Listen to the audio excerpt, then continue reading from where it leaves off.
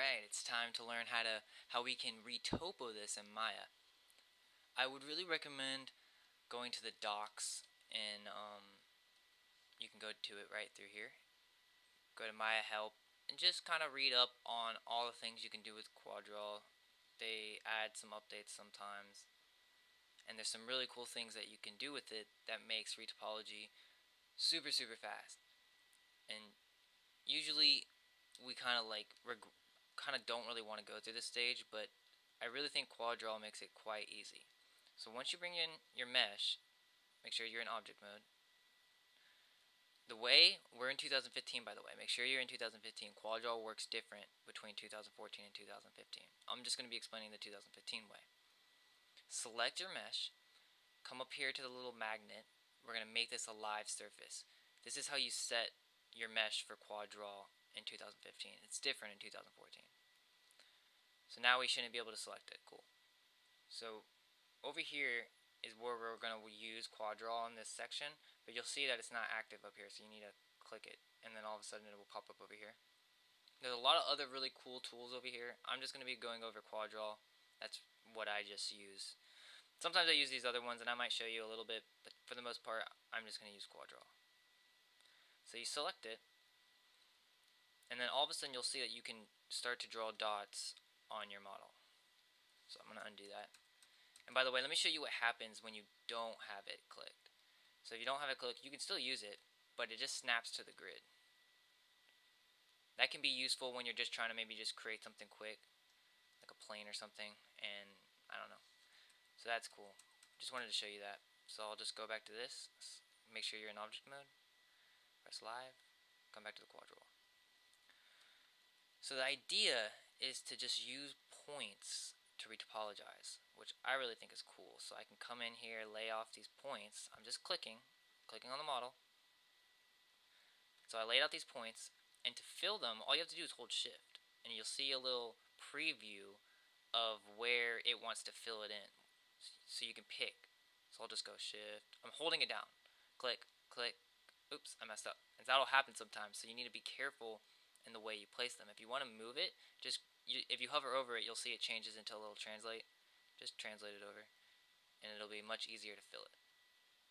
So that's how you fill. I'll do that one more time. Click, click, click, click. You need 4 points.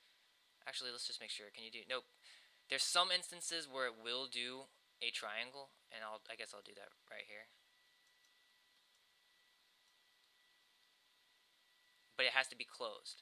When your triangle is closed, it will fill triangles, but that's it. Quadral doesn't work with anything but polygons, but it will fill triangles if it's in a closed, if it's a hole. So I'll just Z back. Cool. So some other things you can do is you can middle mouse click to move things, move points, middle mouse click. So just hover over, you'll see a little circle, middle mouse click to move. You can extrude an edge by holding tab, and it'll say extend.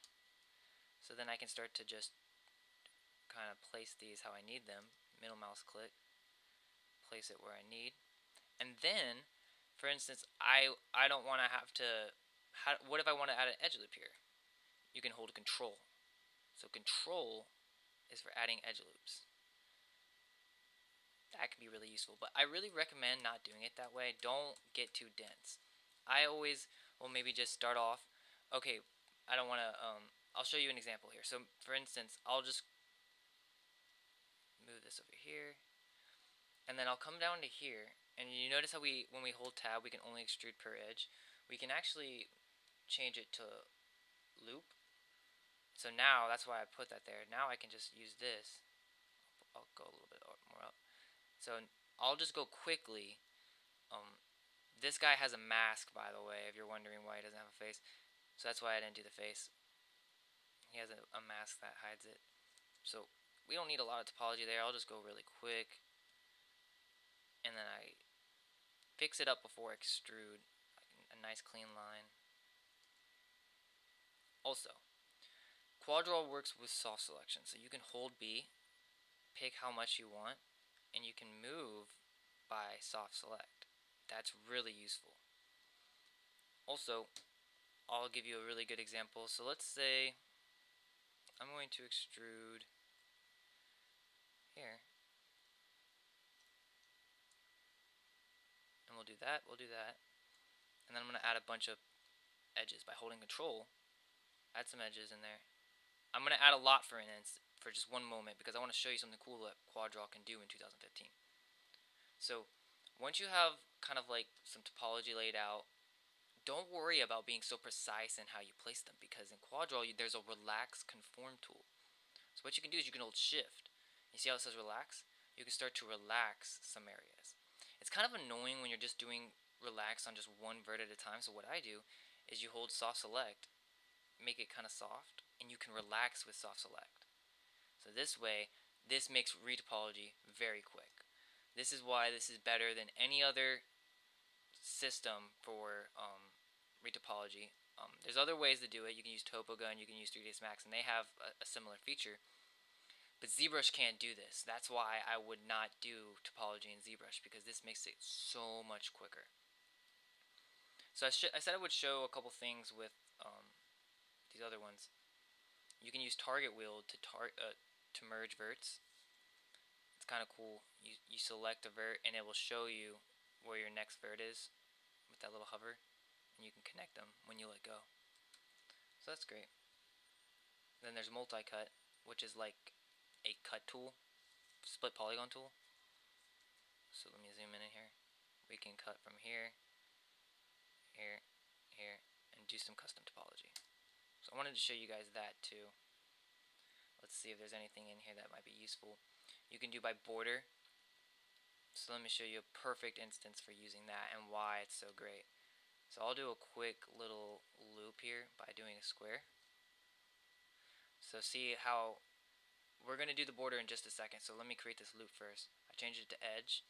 I'll start extruding a little loop around his elbow. And by the way, I retopologized this whole model with QuadRaw.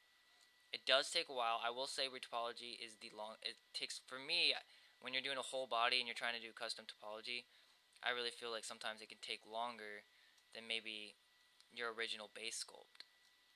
So it just takes a while sometimes. But QuadRaw really speeds it up. Extremely speeds it up. So I made a loop, and see now how I can only do one edge. Let's just change this to border. And this is what I do with border. I'll just extrude it all the way down to like maybe the wrist, and kind of place them. I'll place them perfectly because it will do that. So I'll kind of play with them, kind of get them.